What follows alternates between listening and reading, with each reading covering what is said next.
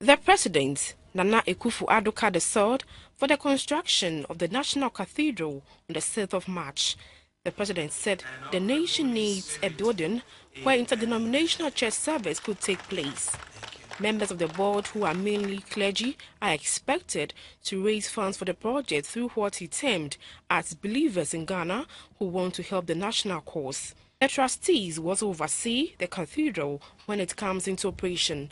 The national place of worship is part of the 60th anniversary monumental legacies. Board Chairman, Right Reverend Asante Entry, spoke on behalf of the team. Let me assure you that though we have not started, just this morning when we were coming here, somebody called me and he has pledged some amount of money. I have told him to call you and tell you, so you hear from him later on.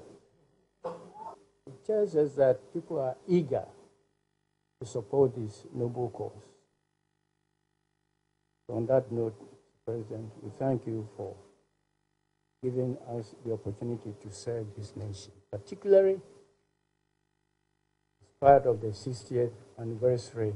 President Akufo Addo called on the clergy and churches to support the project.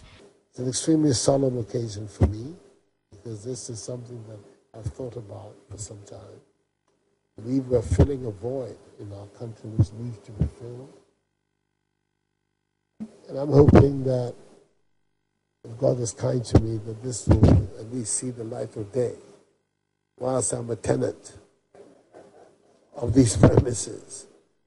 That is what I am, a tenant. I don't have any right of ownership. I have a 4-year lease.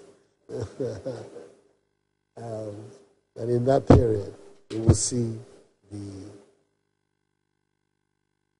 construction of this cathedral. That shall be a house for all my people, a house of prayer. I believe that is the conclusion that we want from the Almighty.